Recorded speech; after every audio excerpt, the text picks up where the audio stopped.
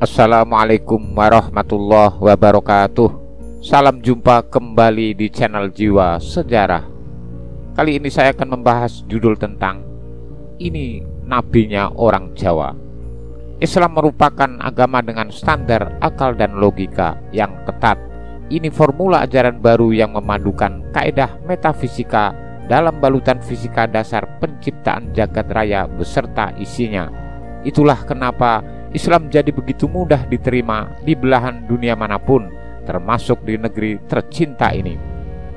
Kami akan membatasi kajian sisi keramat itu dari satu sudut pandang arkeologis, sebagaimana temuan Plato dalam Timaeus et Critias, Stephen Oppenheimer Eden in the East, dan Arisio Santos Atlantis, The Lost Continent Finally Found. Berikut temuan terbaru para peneliti di Gunung Padang, Lembah Bada, dan Candi Borobudur. Peradaban besar 2-3 dimensi yang telah dikembangkan oleh leluhur kita telah disepakati sebagai yang tertua dalam skala dunia. Data dan faktanya sulit untuk dibantah serta otentik. Dari penelitian mereka lah mencuat nama Lemuria, Atlantis, dan Dwipantara. Ketiganya mengembangkan ajaran yang sama, yaitu Sundayana ataupun pemujaan matahari. Percaya atau tidak, sampai hari ini kita masih menjalankan laku itu tanpa kesadaran yang utuh.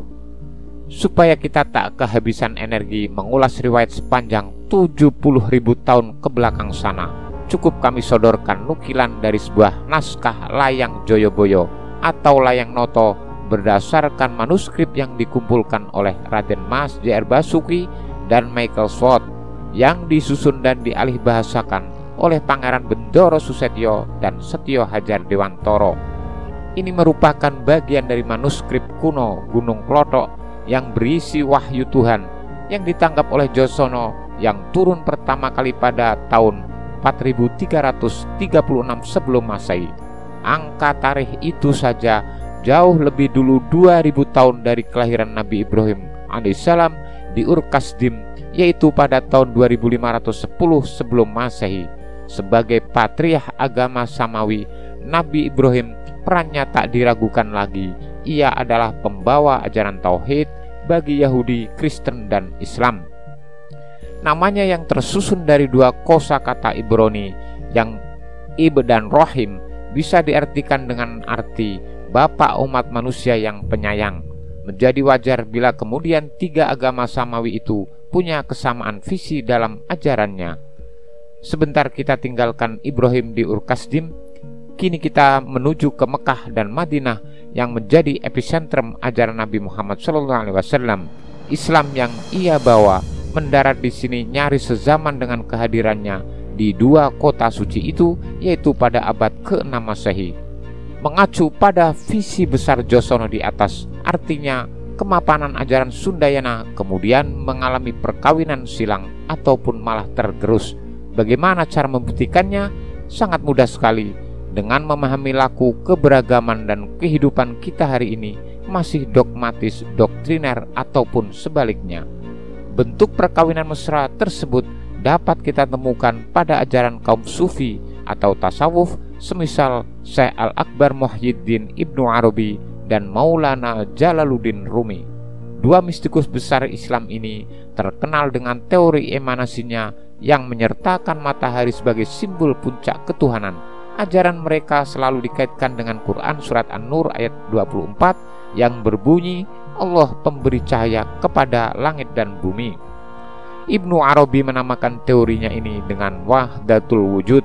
Kemudian Syekh Burhan Puri yang menganut ajaran itu dan masuk ke negeri Katulistiwa menerangkannya dalam kitab Martabat 7, Setali 3 Uang, sama-sama membahas perkara cahaya dan matahari. Sekarang mari kita kembali pada Josono, sosok Rama Agung yang menyerap limpahan wahyu dan mencatatkannya dalam kitab Layang Soro Dana 1 yang berbunyi, Ono kang anitahake siti pangilingan Jawa, sumarengan jeng salir wose jejuluk Gusti. Sinungan Gusti kang swara gesang anitahake swara prawoso ngagesang, siti pangilingan Jawa. Saking bayinat kang peteng saknalika Gusti sumalehake trawang lan wenteh, kang Gusti cinanten Tumuwuh, yang artinya ada yang menjadikan tanah pengingat Jawa beserta segala isinya yang dijuluki Gusti. Dialah Gusti yang merupakan permulaan hidup, menjadikan permulaan aturan kehidupan tanah pengingat Jawa dari keadaan yang gelap. Seketika itu Gusti mengubahnya menjadi terang dan nyata. Apa yang Gusti ucapkan akan bertumbuh. Jawa yang dimaksud dalam teks itu jelas bukan sekedar suku atau pulau dalam terminologi kita sekarang. Jika kita memahaminya berdasar pendekatan sastra Jendra Hayuningrat Pangruating Diu ataupun ajaran keindahan semesta untuk meruat keangkaran diri, maka Jawa bisa dimaknai sebagai laku urip nan suwung, kosong dari segala yang bukan dia. Jadi tanah Jawa adalah tempat terbaik bagi manusia untuk mengolah dirinya bersama Sang Hyang Tunggal. Nukilan dari wahyu di atas berkenaan dengan semesta raya dan isinya, ada juga yang bertalian dengan manusia dan pri kehidupannya yang tertulis juga dalam layang Joyoboyo. Supaya sira warang Jawa bisa piwaneh pangerten marang tumitah Jawa uga tumitah liyane ing karasuh piye, supaya sakabehing tumitah bisa jumbuh marang Gusti. Sula kang tenggil purasa kang tan kena kinaya ngapa, ananging jalma tumitah kiyu wangkal marang Gusti kang paring urip lan patine kabeh tumitah. Kiye wahono Gusti, yang artinya agar engkau orang Jawa bisa memberi pengertian kepada seluruh manusia Jawa, juga manusia lain di jagat raya ini, agar seluruh manusia bisa jumbuh dengan Gusti yang melampaui segalanya, yang tak dapat dibatasi oleh apapun. Tetapi manusia keras kepala kepada Gusti yang memberi hidup dan mati kepada seluruh keberadaan. Inilah wahyu Gusti. Berpegang pada hadis Nabi Muhammad SAW yang mengatakan bahwa ada 124.000 nabi dan rasul yang tak tercatat dalam Al-Quran. Bahkan Allah Subhanahu wa Ta'ala berfirman, setiap kaum ada nabinya, dan setiap nabi diutus untuk memberikan pencerahan pada kaumnya dan menyampaikan kabar baik dan kabar buruk. Kabar baik bagi siapa saja yang mengikuti nabi tersebut adalah surga, dan kabar buruknya bagi siapa saja yang ingkar adalah neraka. Marilah kita renungkan sejenak. Seandainya pada masa itu tidak ada seorang nabi yang diutus di tengah-tengah orang Jawa, bagaimana mungkin mereka mengenal Tuhan yang Maha Esa, yang pada kala itu mereka sebut dengan nama Gusti? Siapakah yang telah mengajar mereka tentang akhlak dan tata krama, sehingga tata cara dan hidup mereka tidak akan lepas dari tata krama dan sopan santun dalam hidup bermasyarakat?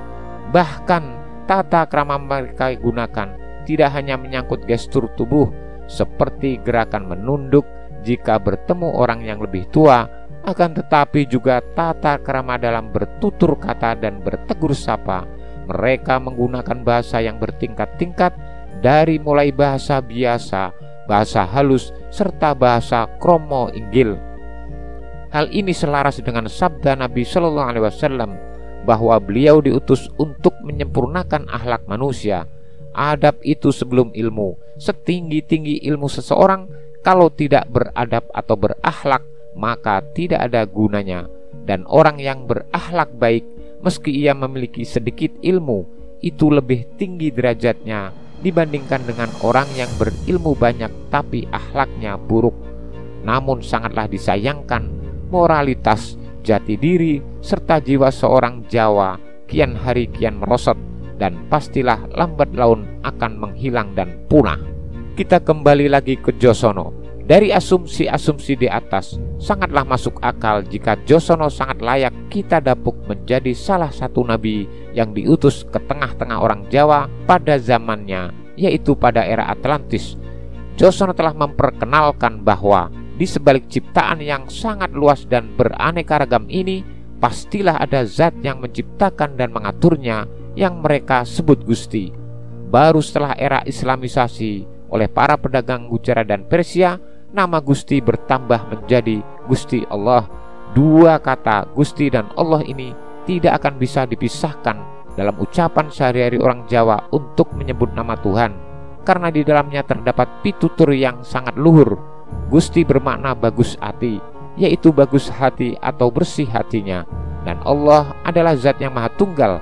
Jadi Gusti Allah bermakna hanya orang-orang yang bagus atau bersih hatinya yang bisa dekat dengan zat yang maha tunggal.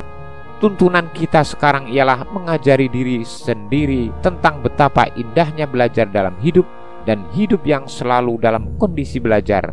Untuk mencapai pada taraf ilmu ini, orang-orang pada zaman dahulu akan mencari seorang guru guna menimba ilmu tentang ngaji roso atau ngaji rasa. Pertanyaannya, mengapa harus belajar ilmu ngaji rasa? Karena iman, Islam, dan yakin awalnya berasal dari rasa yang paling dalam yang ada dalam hati manusia. Jika rasa yang ada dalam hati itu bagus atau bersih, maka perbuatan-perbuatan kita akan bagus dan berdampak positif bagi orang-orang di sekeliling kita.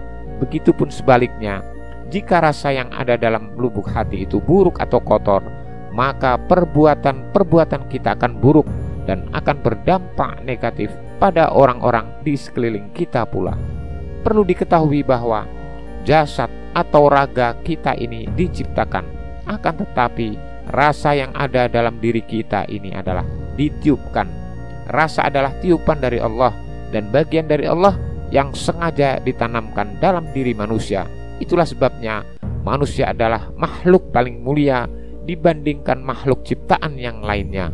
Akan tetapi kebanyakan manusia tidak menyadari akan hal ini. Andaikan ia tahu akan hal ini, mereka akan sibuk mengoreksi dan memperbaiki diri. Tidak akan ada waktu sedetik pun untuk melihat dan mengoreksi orang lain.